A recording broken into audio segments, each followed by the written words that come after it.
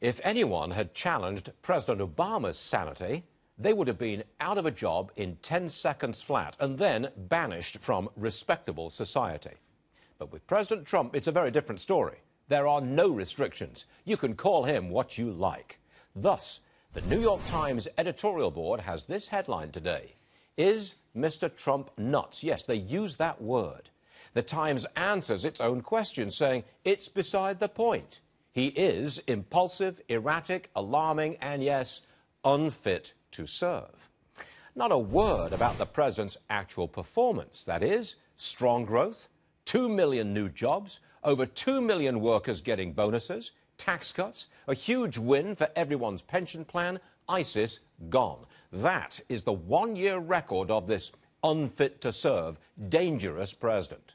Just who exactly is dangerous?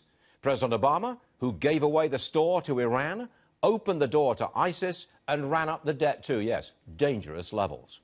What are foreign governments supposed to think? What are Americans supposed to think when the left and the media combine to suggest our country is being run by a president who is mentally unstable? How low can you go?